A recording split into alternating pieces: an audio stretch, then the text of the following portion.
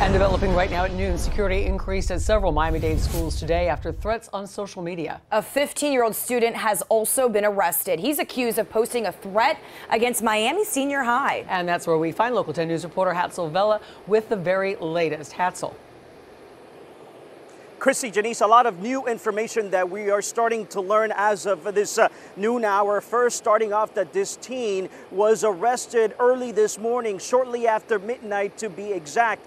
Let's take you to some video because we're now also learning that the 15-year-old is a student here at Miami Senior High School. On Sunday, Miami-Dade Schools Police, as well as several federal agencies, got reports of social media threats, mainly posted, we're told, on Instagram. Let's take you to excerpts from this police report where the user in Spanish allegedly said, "I'm going to kill everyone at Miami Senior High School. Do not go to school if you don't want to die on December 6th. Everyone is going to see the anger inside of me."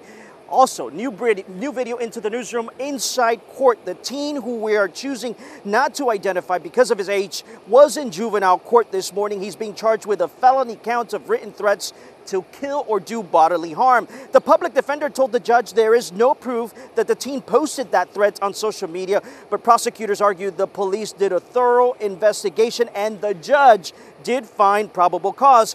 Here's what the superintendent said about the incident. I'm pleased to report that these are all non-credible threats. They are hoaxes.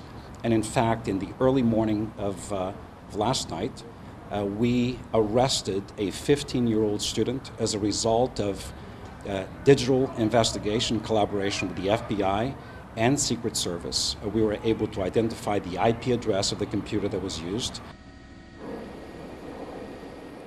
And then, to make things worse, we are learning that there were reports that Braddock Senior High School was on lockdown, reportedly over weapons on campus. But school officials telling us this noon hour that the threat was unfounded and the lockdown should be lifted any minute now. Back out live. As for that teen, well, we know he is expected back in court on December 20th. Till then, though, he'll have to remain in jail. For now, reporting live from Southwest Miami-Dade, I'm Hatzel Vela, Local 10 News.